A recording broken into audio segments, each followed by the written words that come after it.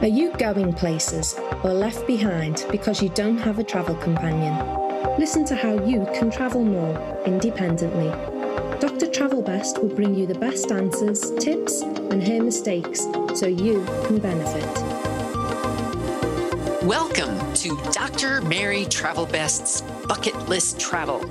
We share the travel tips and guide you, sharing our missteps along the way.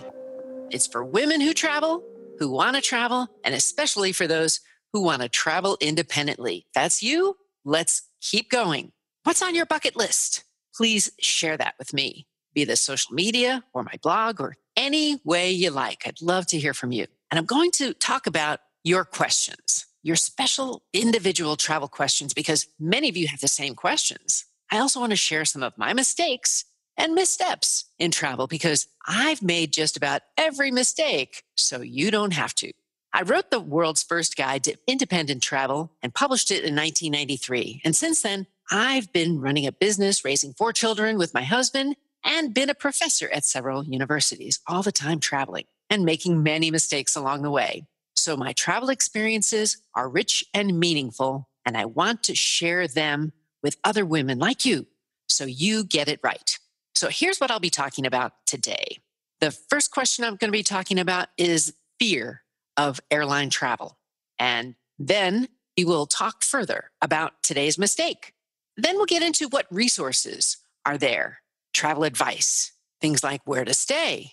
And then we'll talk about a destination. And today's destination is Bangkok, Thailand. So let's begin with the frequently asked question. I am fearful of airline travel. What should I do about that? I really understand that you have a fear, and it is a real one. Now, I'm assuming that you have exhausted a few of your initial opportunities to overcome that. So let me help you try to build your travel confidence. I also was fearful of travel and may be very different from yours, but I took one step at a time. Just one step at a time and made it. And if you're afraid, you do need to address that fear. You could practice like with any skill, and you can also talk to trusted advisors about it. There are several professionals who you could call and discuss with this one-on-one. But let's talk about just the general fear of travel and talk about being away from home. If you want to take a different perspective, home can really be within ourselves. By that, I mean that when you are somewhere else and you look inside yourself and feel good about yourself, you can almost feel like you're home. Now, there's lots of books out there. I found one called The Gift of Fear by Simon de Becker, and that tells you to trust your gut. If your gut tells you something's not right, maybe you should listen to it. Maybe not.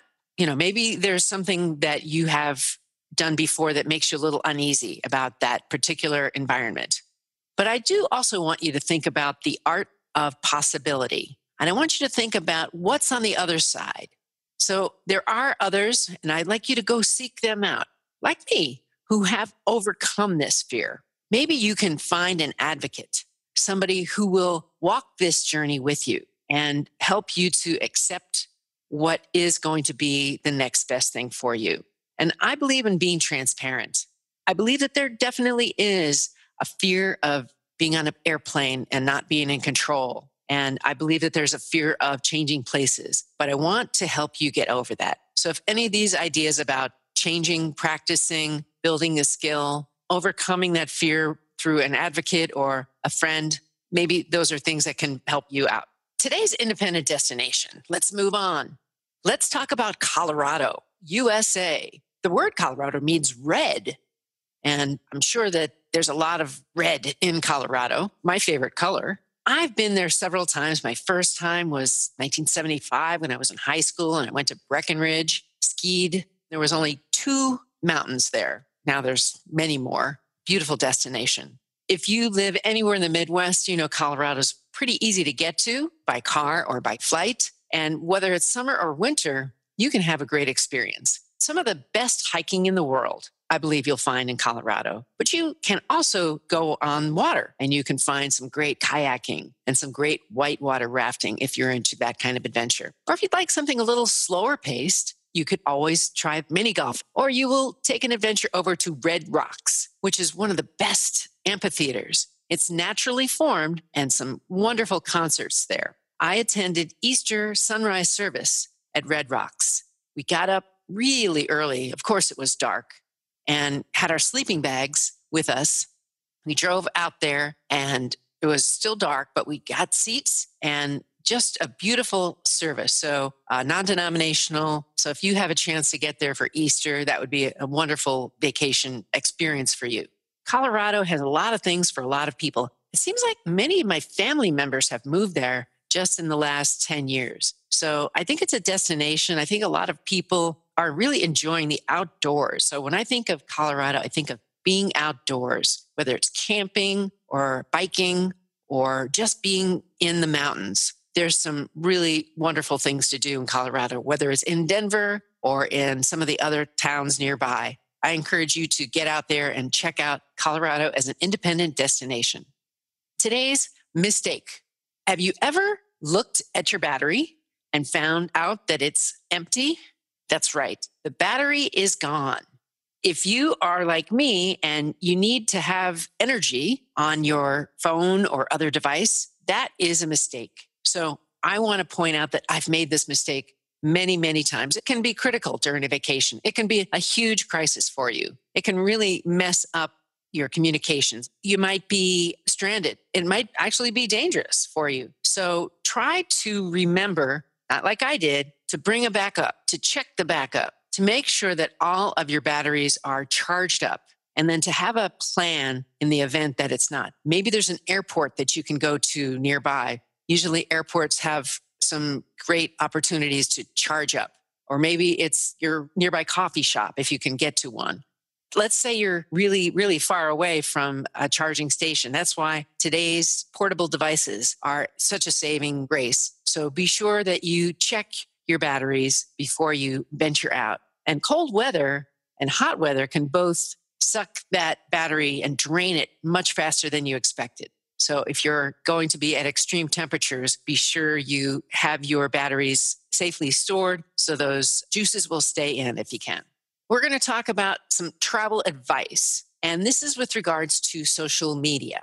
So if you are a user of social media, as I am, and I've been a user for many years, I want to talk with you about getting safe while you're traveling. One of the tips Dr. Travelbest wants to give you is don't tell people you're gone if there's no one home. So don't go posting on social media that you're away if there's nobody there. Think of home alone and be aware that your address is available to people that are online. It's really easy for them to find out your address if they see that you're on a long trip. So I would encourage you to not post on social media if you're gone. Now let's talk about, where do you stay when you travel? Well, that's going to depend on a few things. First of all, how long is your trip and what's your budget? How long are you going for? Are you going for 1 night, 2 nights, like a weekend or a long weekend? If you're just going to go on a short trip, then there's lots more options for you.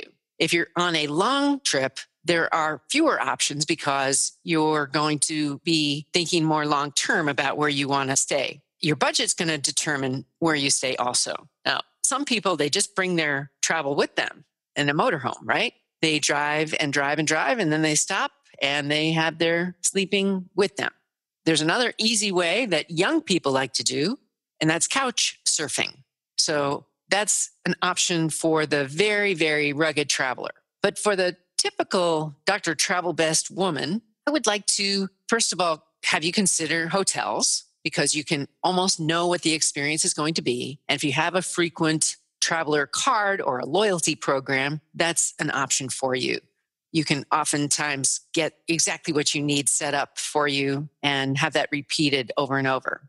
If you are traveling with your family, having a hotel might be a good option for you also, especially if the breakfast is included. So that's definitely something to consider. And many of us are now booking on the online websites, there's two main ones. There's Expedia and there's booking.com. Those are really the two main, because there's hotels.com and there's HomeAway and those types of programs, but they are generally part of either of those two. You can certainly look online to see what's available at the time of your travel. Now, is there last minute booking opportunities? Oh, of course there are, depending on the seasonality. So if you're going on a holiday weekend, you might not find a last minute deal. But then again, it depends. So go search.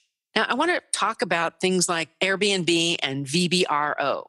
Those are the shared, as they call them, shared economy websites. What is happening is a private party is renting out their space, whether it be a room or even part of a room or a whole house. This is something I've done not only in the United States, but I've done this in several foreign countries. In Japan, I did it in France. I've done it in Costa Rica.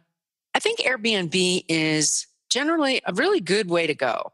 You can find very affordable 1 and 2 night stays. And if you like the place, oftentimes you can book it again.